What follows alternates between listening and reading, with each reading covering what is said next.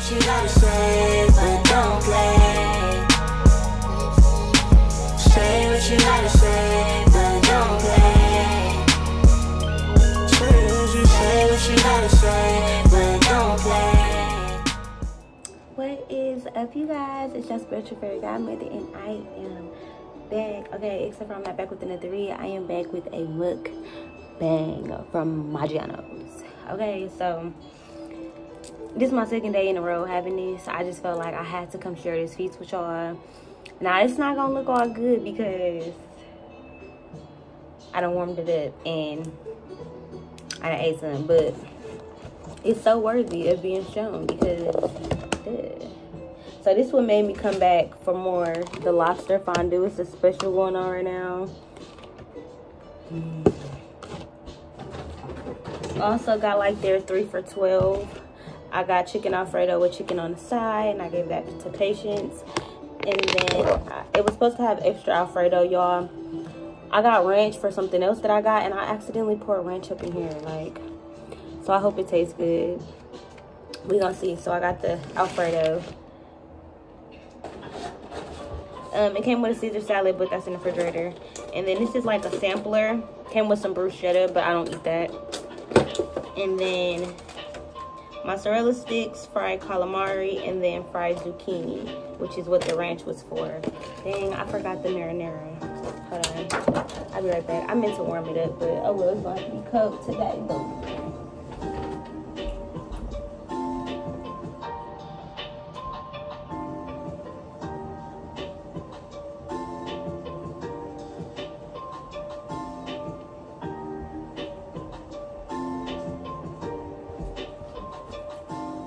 Goods.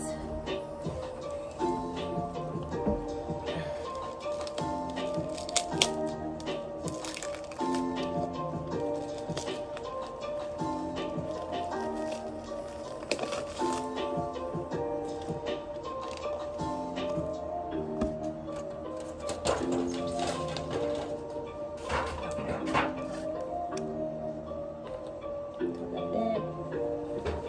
And then it also came with 3 cookies. It's some Parmesan cheese.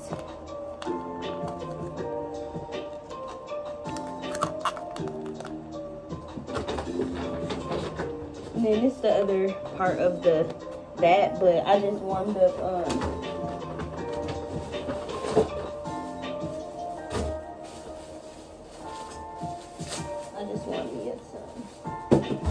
okay, I'm a little nervous for the calamari because I really don't eat meat no more. So it's kind of freaking me out that I'm about to eat it. And then I'm nervous about the fried zucchini. I never had it before. And the mozzarella sticks are mozzarella sticks. So, yeah.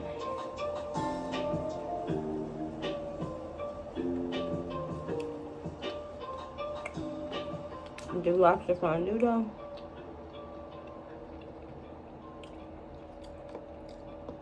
It just tastes so good. I can't get enough of it. Like, I want to eat it every day.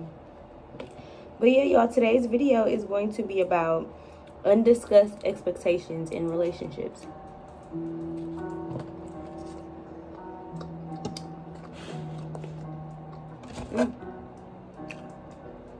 Look at that, y'all. A piece of lobster claw.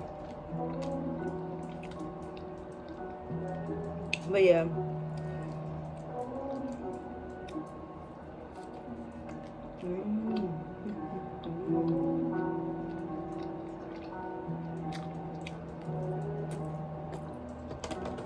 Super dry. I bet when you eat this at the restaurant, it would be so good. Because the bread be crispy.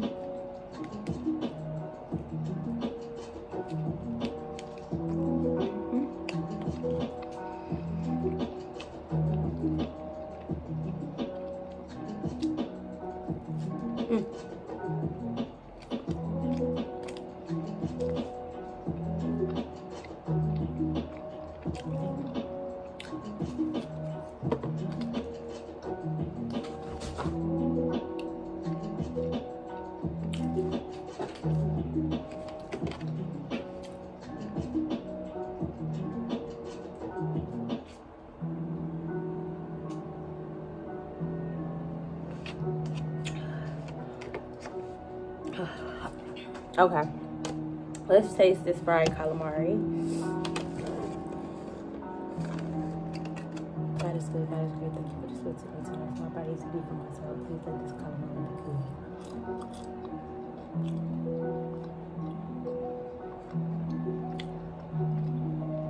good. Yeah. It could be a little more seasoned and fried a little harder because it look white. Okay.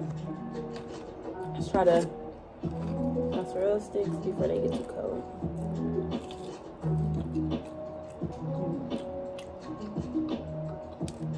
I always love mozzarella sticks.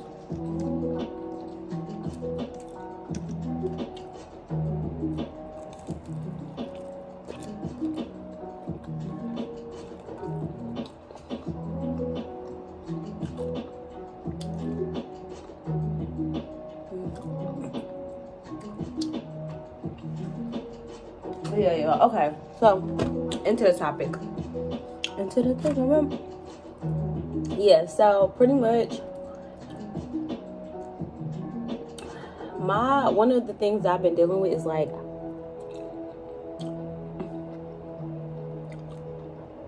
my fear of rejection.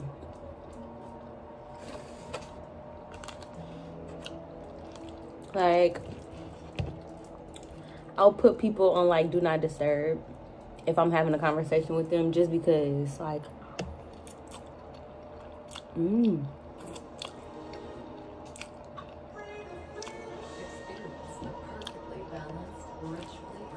because I'm always wondering, like, is somebody gonna know how to respond to what I'm saying? Then am I gonna know how to respond to what they're saying?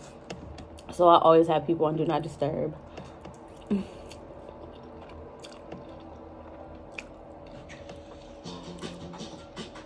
Two, it's kind of like I unexpectedly, like, or subconsciously just expect people to be like me.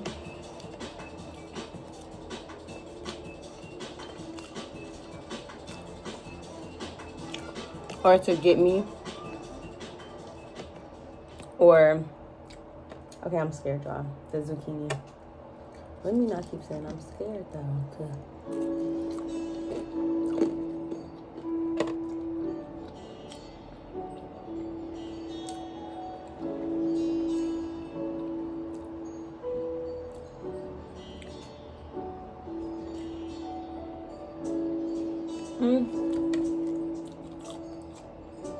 It's not horrible. I could eat that. Maybe not with marinara though.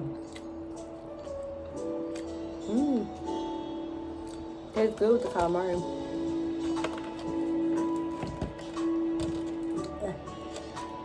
I probably can't eat too much of it though.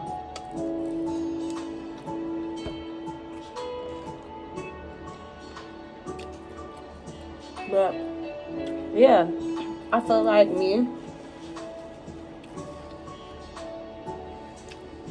having this fear of rejection, or feeling like my voice would go unheard, or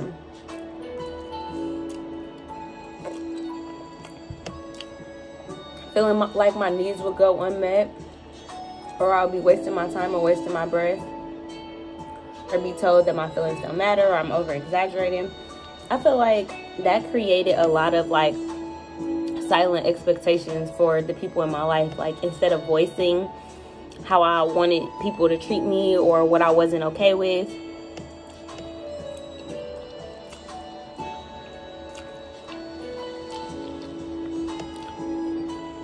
I would just internalize it and kind of take it personal when people treated me bad, or when people didn't understand me or get me or believe me or listen to me.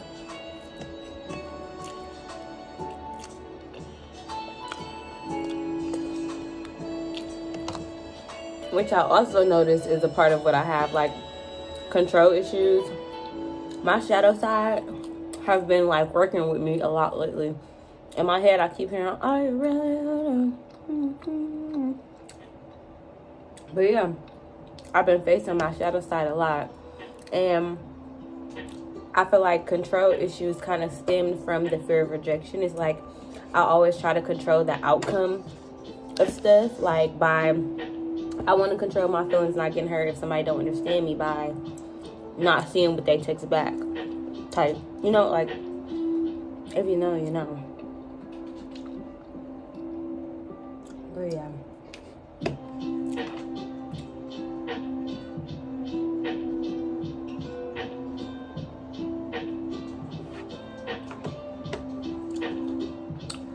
Having all of this time away from Jonathan, like having time to like really reevaluate myself, it really allowed me to take the blame off of our relationship for my unhappiness. Or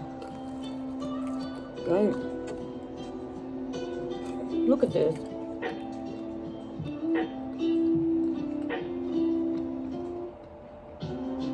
No cheese at all. That's crazy.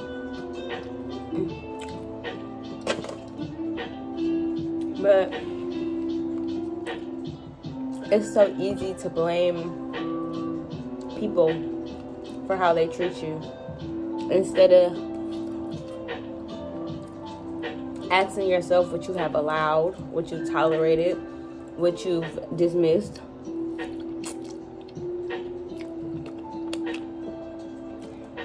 Or what you've just been quiet about. Like, silent expectations almost ruined Jonathan and I's relationship.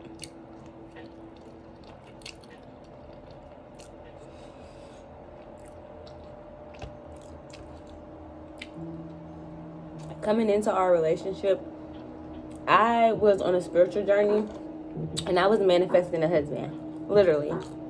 Y'all can watch my video. I had a whole series. I'll link it down below. How I'm manifesting my husband. I was dating around. I was telling my experience. I was learning. I was growing. And I finally cut everybody off and was just like, fuck it. I'm finna just quit my job and take a risk and just do me. And I had to quit for my own sanity. And it gave me so much liberation. It gave me so much power. I felt like it gave me a voice even in my absence. It gave my inner self the permission to just be in my house for months. Until I bumped into Jonathan. Mind you, I'm in the house for months, me and my baby. And I'm praying. I'm trying to figure shit out. I don't know which way is up. I'm an entrepreneur.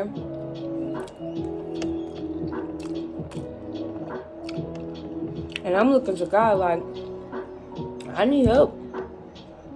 I can't get the kind of help I need from my parents or my friends, or I need my partner. I need my life partner. I need him right now.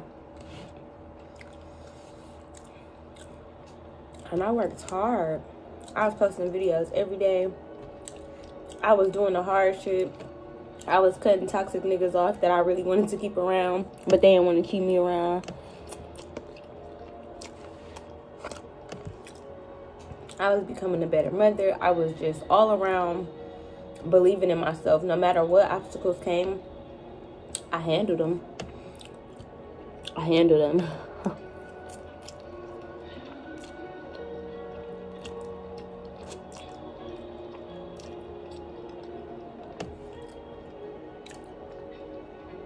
So when I found with Jonathan, I ain't gonna lie, I low-key bagged him. He might tell y'all otherwise, but I bagged him. We might do a story time at some point about how we got together, but I bagged him. But I pretty much, like, I'm not gonna lie, I gave him an ultimatum, like,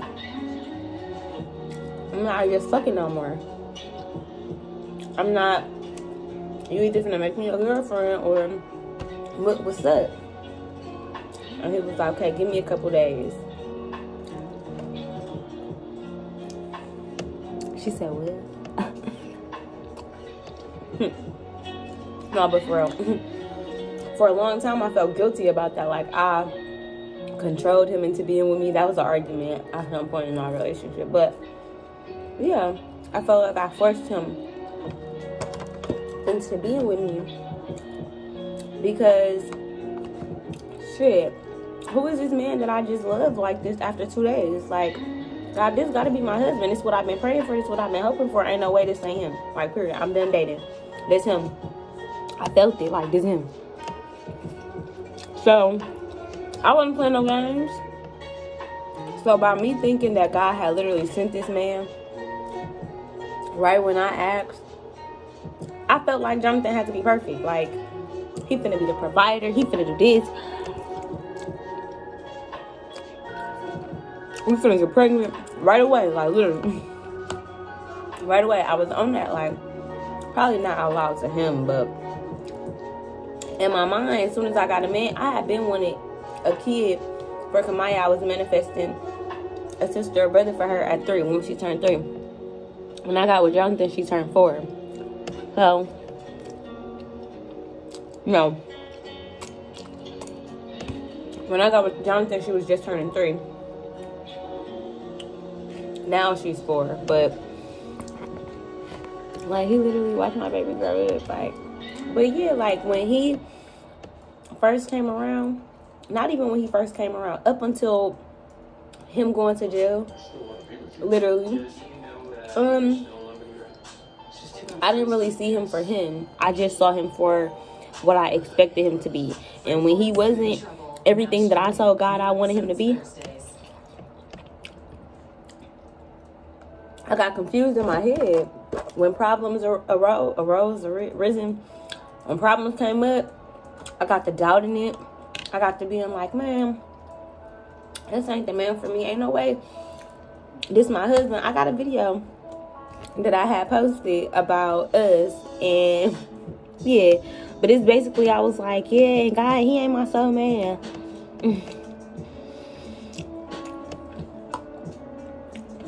I doubted him being my soulmate up until God told me, came to me, sat me down.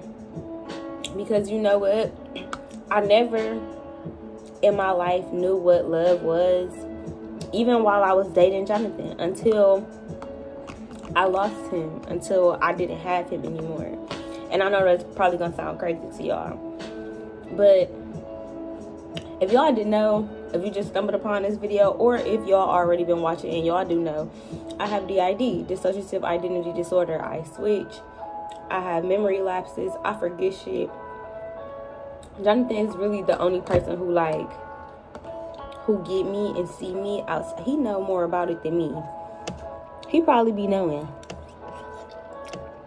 He probably don't understand everything, but he know like he know what he see like he see. And sometimes I don't always have the memories of what he's done for me, or how far we've come, or how long we've even been together, or some of the stuff we've like really gotten through together. A lot of the times, because I dissociate, I only see him for where we are in that moment. And if where we are is mad, then that's all I see it as. All I see is disappointment for my expectations not being met. When from the beginning, I never really set any expectations. Like, we literally just moved in together.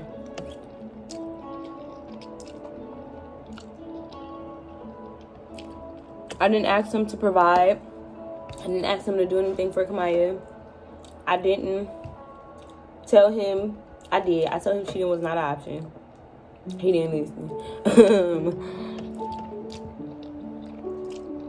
But God literally tested us at every single turn. And I've learned to really, really kind of speak my truth about what it is that I want, because when you don't, I feel like you kind of open yourself up to be walked all over. Like, y'all heard that? But anything like I saw this reel on Instagram that was like, when you go to work and you work your best and you work hard, that don't get you nothing but more work. They see you working hard and they gonna pile the load on you because they know you gonna do it, but they not gonna give you no raise, or they not gonna pour into you. They not gonna invest in you. So you gotta invest in you. And I wasn't doing that. I got with this man and I figured, hey, God burned this man. This must be a gift. I must be perfect. I must be the perfect wife. I must be deserving of this. I'm a good woman. Whole time my man had silent expectations for me that I was not meeting, because in my mind I'm the perfect girlfriend. I'm cooking, I'm cleaning, but that wasn't my man's love language. Like, he had a lot of expectations. I had a lot of expectations. Neither one of us was really vocal about those in the beginning. It was like we had to teach each other our expectations of one another by fucking up, by hurting each other, by being put in situations that God was really like, okay, I'm finna test y'all. I'm finna see. Y'all say y'all love each other, but I'm finna see. Because I'm telling you, like, love gets old. Like, love gets old. After a while, being with somebody, loving your parents, loving your friends, loving people gets old. You can love a lot of people. Hell, you can love your first love. But partnership takes work. It takes dedication. It takes communication. And communicating your expectations in all your relationships in life helps you to live a less confusing life. Because when you set your standards high right away, or when you set your standards at all, or your boundaries right away, it leaves no room for people to keep fucking up in your life. like, I already set the standards. I already told you what I require of you. Okay, I understand you messed up one time. Okay, I like, you know, it's just kind of like, what are you willing to tolerate for your own happiness? Because a lot of times people don't even know what happiness is. A relationship don't necessarily bring you happiness. A best friend don't necessarily bring you happiness. 6 figures don't necessarily bring you happiness. Getting pregnant, having a new baby don't necessarily bring you happiness. Getting your dream home and ownership of it don't necessarily bring you happiness. It don't bring you peace in that home. Happiness and peace comes from within. And a part of not speaking your expectations or not setting those boundaries is a part of making yourself small. It's a part of keeping your voice quiet. And I noticed that I felt that within my relationship space. Like, I felt with my parents, I felt unheard, I felt unpaid attention to. With my man, I felt unseen, I felt unappreciated. Because in my mind, I'm doing all these things, but I'm not getting what I desire, because I'm constantly allowing things that I'm not okay with, or I'm constantly lowering my standards to appease somebody else or other people. Like, sometimes when I'm in a different neighborhood, like when I'm in Glendale or Wauwatosa or something like that, like, I turn my music down to appease other people. I make myself small to appease other people in those moments when my standards are, if I'm around you, I want you to know me for who I am and me not have to dial myself back a little bit. Period. I don't want to have to dial myself back.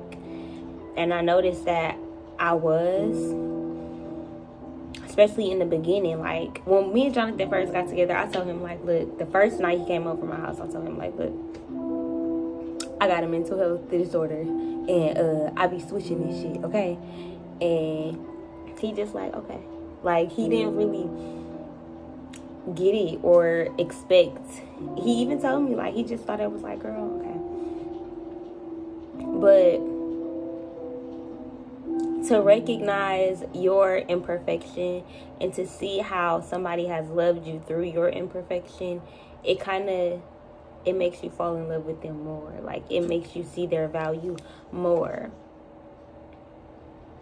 Like, speaking up for yourself and giving your person or your soul tribe, your friends, your family, your boss, the opportunity to accommodate you or to show you that they care about being in your life by executing, living up to your standards. Like, it's a freeing feeling. It's a good feeling. You know when you got your people, because people who are not meant to be in your life, they're not gonna assimilate. They're not gonna live up to your standards. Like, they gonna keep being the person that they are, expecting you to be okay, expecting you to stay the same person who is accepting that. And when your growth happens, you have to let it happen. Like, you gotta flow with it. And if you're not okay with something, if you're not feeling something, even if you couldn't set your standard last week, set it today. If you couldn't set it yesterday, set it today. If you couldn't set it this morning, set it right now. Because the bar is getting higher and higher for our value and our self-worth. Like, look how we are ascending. Look at all the knowledge that we're acquiring. The price is going up, baby. So get it while you can. Like, take all the lessons that you can. Like, be your full self. Like, use your full voice. If you got a problem, if you feel like you want to say something, like, be that activist. Be that one person who's going to make change. Be that person who's going to let a motherfucker know, well, you cheated, I'm not going to take you back. You know, like, or, okay, I'm finna walk out on this job. I don't care about if I'm going to be flat broke. I'm going to follow my dreams. You know, like, be that person who is living inside of you, who wants to kind of come out. Like, be the person who you see other people being and you be like, dang, I aspire to be like that. Be that person. What you aspiring to be like that for when you that already. I feel like it's definitely time to, like, just come into acceptance about the things that we want, the things that we deserve, and that we can make things happen. We can make things happen. We just got to have enough confidence to be like, look, I'm finna speak on this. I'm finna say this. I'm finna do this. I'm finna make this happen. Like, here I am. I can, I will, I must, I am. Period. I am conquering this. I will conquer this. I have conquered this. I did it. Like, I did it. But those silent expectations, that silent, like, just thinking people just like you, they grew up like you, they know what you want, they know how you want to be treated, they know how to treat you. Nah, you got to teach people how to treat you. And if you don't teach them, the world gonna teach both of y'all.